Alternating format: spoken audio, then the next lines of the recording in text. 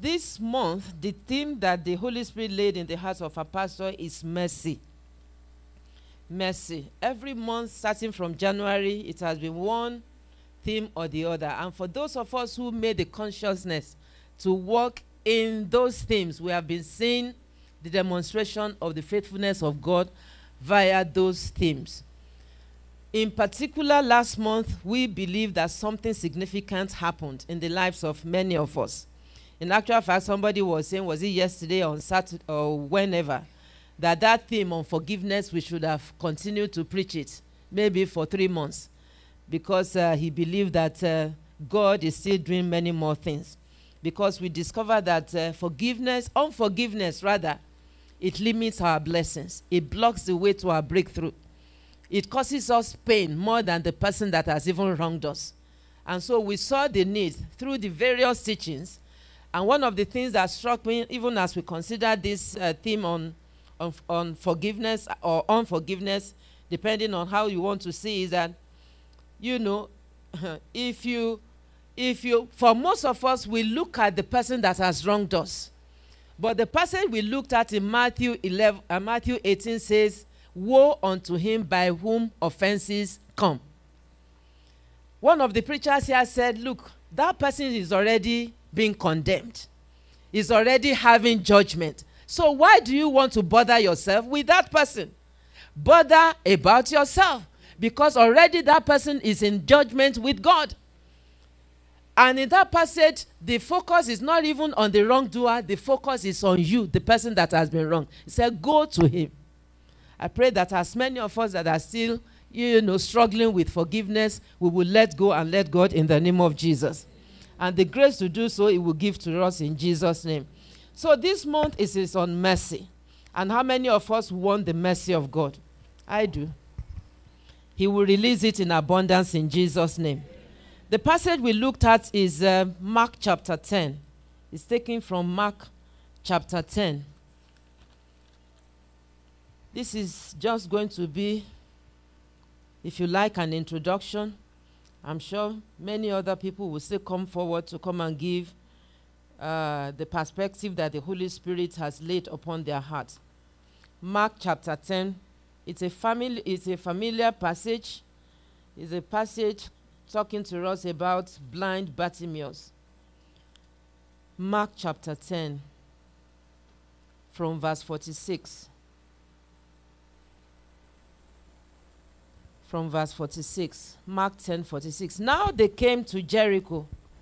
And as he went out to Jericho with his disciples and a great multitude, blind Bartimaeus, the son of Timaeus, sat by the road begging. And when he heard that it was Jesus of Nazareth, he began to cry out and say, Jesus, Son of David, have mercy on me. Then many warned him to be quiet, but he cried out all the more, Son of David, have mercy on me. So Jesus stood still and commanded him to be called. Then they called the blind man, saying to him, be of good cheer, rise, he is calling you. And throwing aside his garment, he rose and came to Jesus. So Jesus answered to him, what do you want me to do for you? The blind man said to him, Rabboni, that I may receive my sight. Then Jesus said to him, go your way. Your faith has made you well. And immediately he received his sight and followed Jesus on the road. Praise the Lord. Like I said, there are many perspectives to this. But the key thing that one of the key things that we want to bring out from here is the fact that even though he was blind, he was asking for mercy. He was pleading for mercy. Why is it that he didn't say, Jesus, come and heal me? Jesus, you can see that I am blind. I want to be able to see. It was mercy he asked for. I pray that the reason that he asked for mercy, which caught the attention of Jesus, that same reason will be revealed to us today. And as we call for mercy, we will obtain mercy in the name of Jesus. So what is mercy? There are different definitions and different perspectives to mercy. But what is clear is that mercy is a love that responds to human need in an unexpected way. Mercy is love that responds to our need in an unexpected way. If you like, in an unmerited way. Even though at the core of mercy is forgiveness. Oftentimes when we are saying, Lord, have mercy upon me, we are asking for forgiveness. But from different, Bible passages that I have read, some of which we are going to go through, we'll see that it is not limited to forgiveness. Mercy is not limited to forgiveness. There are more to mercy than just, forgiveness. Mercy is not just the riches of God towards us. It is undeserved. It is unmerited. It cannot be earned. When, for instance, due to our sin, we deserve punishment, mercy says you are forgiven. The judgment you deserve is overruled, and I'm blessing you on top of that. Sometimes we use mercy and grace simultaneously. But while grace refers to the riches of God, the benevolence of God, the kindness of God in part, mercy on top of God being gracious adds some benefits on top. You know that you have deserved to be punished. You know that you have earned this punishment. You have run the red light. An example that I often use. The policeman caught you, and he came to you. You know that the next thing is for you to be written off, given a ticket. But instead of you being given a ticket, the policeman gives $20. He says, go and have a good lunch. Who does that? That is the mercy of God. Hallelujah. That is the mercy of God. And today we will obtain that mercy in the name of Jesus. So I said there are two parts to the mercy of God. There is the helping mercy, which is the help that we receive for our life to be better, to know God, to serve Him better. It is a help. The second one is the forgiving mercy, which is the one we are most familiar with. It is the forgiveness of either one or several sins. But many a time we just focus on the forgiveness mercy. And that is why all the time we are conscious of our wrongdoing and we are asking God to forgive us. But what do we do with the mercy that we have obtained? Because the mercy of God has a purpose. And that purpose is to transform us. That purpose is to make us better. That purpose is so that just like Bartimaeus did, we follow after Christ. We don't go back to that sin anymore. That is when God will really be pleased. May the Lord give us that understanding in Jesus' name. So beyond forgiveness, mercy, the purpose of mercy is to do what? To transform us, to make us to be saved, to make us to work out our salvation with fear and trembling, is to make us to do away with worldly pleasures, is to desire God alone, to cling to Him, and to be saved eternally. That is the focus. We are going to look at a few Bible passages, that talks about mercy. Let's look at Deuteronomy chapter 7, verse 9. We will look at a few, and then we go into the story of Bartimaeus. Deuteronomy 7, verse 9. It said, therefore know that the Lord your God, He is God, the faithful God who keeps covenant and mercy for 1,000 generations with those who love Him and keep His commandments. He is faithful. He keeps covenant and mercy for a certain group of people, those who love Him. And those who does what? Those who keep His commandments. In other words, it is not just for us to say, Lord, forgive me.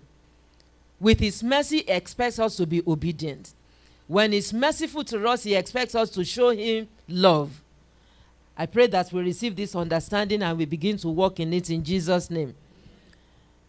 Matthew chapter 9. Matthew chapter 9, verse 13. Matthew chapter 9, verse 13.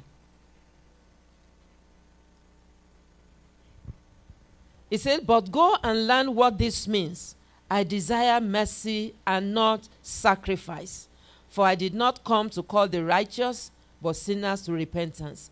I desire mercies and not sacrifice. In other words, even as God shows us mercy, He expects us to show mercy to other people. It is not enough to be able to say, I have done this, sacrifice is given, just given. But He's saying that there is a mercy that is expected of us to show to others. And I discovered that when you show mercy, the Bible says you will also receive mercy. In other words, mercy is a seed we can sow. It is a down payment, for every good thing that we desire. Acts of kindness, acts of mercy, especially to those who cannot repay us. There's a story in 2 Samuel. I will get the chapter later. It's a story of the son of Jonathan, who was lame in both legs. And the time came that David was looking at, because Jonathan was long dead. He was looking at how Jonathan and David, they were good friends. You will remember, covenant friends. And the time came, King David wanted to be able to pay back some of the goodness or some of the benefits of the friendship that they had had. Is there any other person in the household of Jonathan? And they recalled. What came to my mind was the fact that, mercy is a down payment that not only we can benefit from, that our children's children can benefit from. And so today I want to enjoin each and every one of us to begin to sow seed of mercy. Because not only we will benefit from it, even our children's children will benefit from it in the name of Jesus. Luke chapter 1 verse 50. Luke chapter 1 verse 50.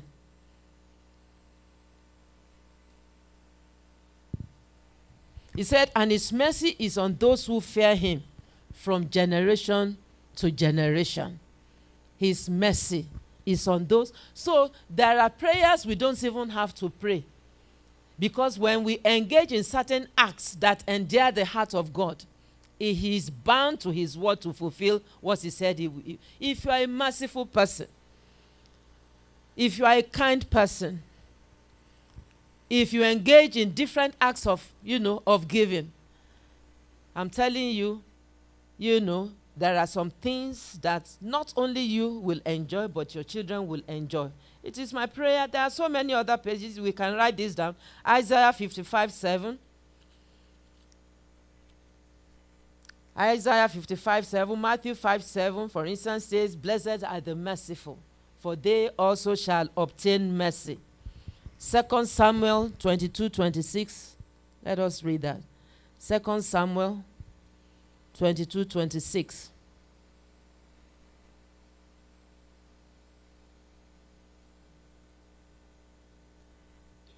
Second Samuel chapter 22 verse 26. It says, with the merciful you will show yourself merciful, and with a blameless man you will show yourself blameless.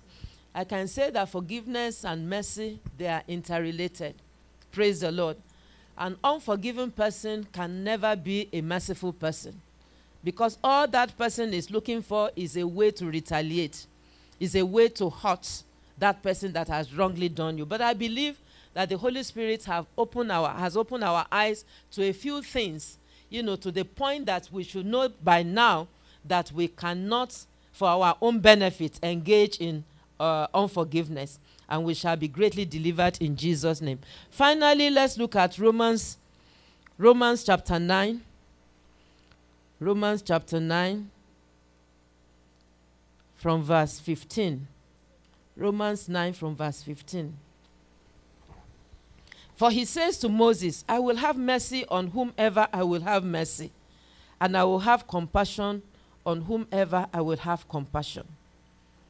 I will have mercy. In other words, God reserves the prerogative to show mercy. And that got me thinking, if he deserves the prerogative to show mercy, how can I position myself to obtain the mercy of God? Because I need it. I need the mercy of God. I don't know about you.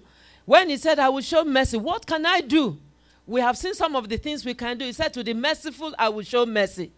That is why we have to study scriptures widely to see various aspects of it. Don't just limit yourself to the one that says, I will show you mercy. He said, my mercy is towards those who fear me, towards those who keep my commandment. That is one thing I can do. When I fear God, when I keep his commandment, God is bound to his word to show me mercy. He said, to the merciful, I will show mercy. And so, if I show mercy to other people, yes, I should expect God to be able to, even though he said in this passage, and that is what we are going to look at, even as we look at the the passage concerning Bartimaeus. He said, he will show mercy. Matthew 9:15-16. He said, I will have mercy on whomever I will have mercy, and I will have compassion on whomever I will have compassion. Verse 16 goes further. It says, so then it is not of him who wills, nor of him who runs, but of God who shows mercy. May the Lord show us mercy. May we be candidates of his mercy. In the mighty name of Jesus. So let's go back to Mark chapter 10 very quickly. Mark chapter 10. Let's see some of the things that made Bartimaeus to be able to receive the mercy of God, so that we can learn from him and do the same thing. Matthew chapter 10 from verse 46. Now they came to Jericho. As he went out of Jericho with his disciples, a great multitude, blind Bartimaeus, the son of Timaeus, sat by the road begging. And when he heard that it was Jesus of Nazareth, he began to cry and say, Jesus, son of David, have mercy upon me. The first thing he did was to position himself at the right place. He positioned himself at the right. He was at the right place at the right time. Anywhere Jesus goes, blessings, miracles, signs, and wonders. He has heard about it. And by the mercy of God, again, he happened to be at the right time. Anywhere you know Jesus will be, anywhere you know the presence of God will be, like right now, I know the presence of God is here. Many have already testified to the faithfulness of God concerning their lives. I am a living testimony, and I know you are. Anytime, unless there is a good reason not to be there, I don't know where anybody else will want to be on Sunday morning except in the presence of God. I don't know why you will want to be elsewhere. Because, like we have said, you never can determine when your breakthrough will come. You never can tell when Jesus will determine that today I am going to answer you. But your own duty is to position yourself, to be there, waiting, expectant. This was what Bartimaeus did. And not only that, he went ahead as soon as he heard. He was expectant. As soon as he heard that Jesus was passing by, he began to shout. He began to cry. You know, for many of us that are believers, we have gotten to the point that we have taken Jesus for granted. Is it not the same Jesus that I called upon before I left in the morning? Is it not the same Jesus I've been worshiping? Is it not the same Jesus? You know, we have gotten so familiar. We have stopped being expectant. And the Bible says that the expectation of the righteous shall not be cut short. The moment we stop being expectant, then nothing. Even when Jesus is right before us, we will not recognize him. I pray that today you will not miss out, because I know he's here in Jesus' name. He cried out. He cried out. He said, Jesus, son of David, have mercy upon me. Not only did he position himself, he opened his mouth. The Bible says that when you open your mouth, I will fill it. If you fail to open your mouth, nothing will happen. In Exodus chapter 3, God said to Moses, he said, I have heard the cries of my people. There is a cry you cry that God will hear. And if we go further, we discover that this man cried out in desperation. He didn't mind other people. He didn't mind, you know, the fact that they are saying, keep quiet, you are a blind man. He doesn't have time for people like you. He cried because he had expectation, because he knew that Jesus is the only solution to his problem. He cried. He didn't allow them to, he didn't allow shame. What will people say? He cried because he had a focus. He had something in mind to accomplish. When you come to church every Sunday, what do you come to do? Who do you come to meet? Are you coming out of religiosity, out of custom? Sunday morning we should be in church. I was born into a Christian family. What else will I be doing? But do you come because you know there is somebody here beyond the pastor that is able to meet your need? Do you have that expectation? Have you grown in your relationship with God to the extent that you know that, yes, I am going to worship him, not because my friends are going to be in church, I have an appointment with somebody today, not because I'm looking for a connection, but I want to connect with God. Today, I pray that by the mercy of God, our understanding shall be enlightened. We will change our focus from men unto God in the mighty name of Jesus. Bartimaeus shouted, he cried. They said, keep quiet. The Bible says he shouted the more, Jesus, have mercy upon me. And he would have mercy upon you today in Jesus' name. Another point that he requested what is most important. When he came to Jesus eventually, nobody helped him. He was blind. Out of desperation in his blindness, he was able to get himself to Christ Jesus. That is what happens when you are desperate. No help is needed. What help you need is that person, and you will find your way to that person. Some of us will fast. Some of us will ask other people to fast along with us. Some of us will go on a retreat. Some of us will you will do something desperate. You will make a vow. You will make a pledge. Why? Because you have a focus. I pray that our desperation will attract the attention of Christ today in the name of Jesus. And so when he got to Christ, let's see what happened. He cried out the more. So Jesus stood still and commanded. It's like, who is that person crying? It was a multitude. But the voice of one person got the attention of Christ. A multitude. We may not be a multitude, but certainly there are more than two people here. There is a cry you will cry that will get the attention of Christ and that will make him to stand still. Who is that person? He was leaving Jericho. He had to stand still. Okay, bring him to come. There was something that he did. And then when they called the blind man, saying to be up, which is calling you, then he threw aside his garment. I don't want to dwell on that because of time, but there is a significance. He rose and came to Jesus. So Jesus answered, what do you want me to do for you? The blind man said, Rabboni, that I may receive my sight. But prior to that, what was he saying? Have mercy upon me. Why is he asking for mercy? Hebrews chapter 4, verse 16. Why was he asking for mercy? Hebrews chapter 4, verse 16.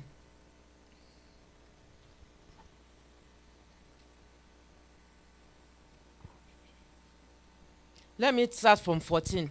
It says, seeing then that we have a great high priest who has passed through the heavens, Jesus the Son of God, let us hold fast our confession. For we do not have a high priest who cannot sympathize with our weaknesses, but was in all points tempted as we are, yet without sin. Let us therefore come boldly to the throne of grace, that we may obtain mercy and find grace to help in time of need. The actual need, the physical need of Bartimaeus was for him to receive his sight. But it was mercy. Look at that. Look at the progression of that statement. He said we should come with boldness. Would you consider Bartimaeus bold? He was bold. He was bold. He didn't regard his blind situation. He didn't regard the people around him. He came boldly. He recognized Jesus as the grace of God. Hallelujah. And the Bible says we may obtain mercy. When we come to Christ, the first thing we need to obtain is mercy before any kind of help will come. If we don't have mercy, help cannot come. Our need cannot be met. He said that we may first of all obtain mercy and find grace, which means in the presence of God, everything that we need is available. But what will cause us to be able to enter into his presence is what? Obtaining the mercy of God. Somebody will obtain that mercy today in Jesus' name. And mercy is not something you obtain just once and for all. It is something you need all the time. Each time you come before the presence of God, ask for his mercy, and he will grant it unto you in Jesus' name. Like I mentioned before, Jesus reserved the right to show mercy, but through asking, through our acts of mercy, he cannot. Through our fear of him, he said it's mercy is upon those who fear him. Through our obedience, he said he will be merciful unto those who have, who keep his commandments. He will not but have mercy. Another thing that I want to emphasize in that portion is that he possibly knew why he was blind. He knew why was he praying for mercy? Like we discussed he possibly, some of the things, afflictions, challenges we have, we know, in some cases, we know what is responsible. We know. Other people may not know. We are talking about a man that is physically blind now. That may not be our own challenge. I don't know what it is. I don't know what that affliction is. But let's use the example of this man. He was asking for mercy, possibly because he knew what was responsible. Maybe, it's not written in the Bible, maybe he committed adultery with somebody else's wife or something. And he was caught, and in the process, his eyes were plucked out. Maybe he stole. Maybe, I don't know what he did, but there was something, and I believe that was what Christ responded to. Because he knew he stood condemned. Because he knew he deserved to be punished. Because he knew he deserved that state. I'm talking about possibility, but I'm thinking beyond the physical. What could have attracted Jesus to Bartimaeus? Jesus, I believe, was addressing the background to his blindness. He was responding to the real problem. And when he asked for mercy, Jesus knew that it was actually mercy he needed. The Bible tells us in the book of James, I believe James chapter 3, I can't remember, James chapter 2 verse 13. Let's look at it. James chapter 2 verse 13. James 2:13. It says, for judgment is without mercy to the one who has shown no mercy. Judgment is without mercy to the one who has shown. If you show no mercy, your judgment is you. It says, but mercy triumphs over judgment. And because he obtained mercy, the judgment that was due to him was overruled. Jesus decided to heal his blindness. Today, whatever may be your affliction, whatever may be the challenge, whatever may be the problem, if you are sincere enough to admit that unto the Lord, he will show you mercy in the mighty name of Jesus. The moral of that lesson is that let us address the background to our affliction. There are people among us who will call people to pray along with us. But the reason why we want to pray along, we are not even addressing it. We are asking them to pray along even for something that is on the surface. Whereas the Bible says God looks at the heart and he does not look at faces. And finally, let's go back to Mark chapter 10. Let's see what he did. Mark chapter 10. We are talking about the mercy of God. Mark chapter 10, verse 52. Then Jesus said to him, go your way. Your faith has made you well. And immediately he received his sight and followed Jesus on the road. He exercised his faith in Christ. Hebrews 11:6 says that without faith it is impossible to please God. Those who come to God must believe that he is, and he is a rewarder. If you come to him believing, just like our grandma said earlier, if you pray to God, believe. Don't just pray for the sake of praying. He believed that Christ is able to heal him. And Jesus responded to his faith. Today, whatever you ask him in faith, believing, he will grant unto you in the name of Jesus. And finally, after he received his sight, he followed Jesus on the way, on the road. He followed him. He didn't just say that, oh, I have received what I needed. That is okay. I mean, my prayers are already answered. I don't need you anymore. That is the aspect of mercy that I want us to pay attention to. What do we do with the mercy of God? This man received mercy, but he did something with it. The Bible says after that, he did what? He followed. He followed. Shall we rise up on our feet?